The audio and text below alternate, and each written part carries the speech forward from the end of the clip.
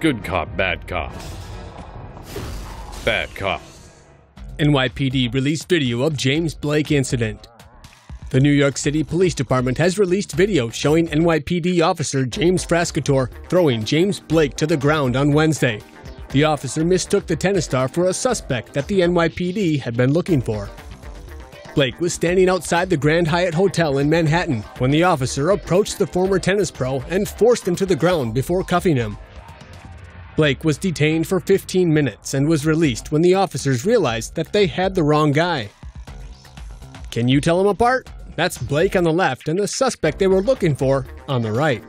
New York Daily News reports that Frascatore has been sued 4 times over the use of excessive force.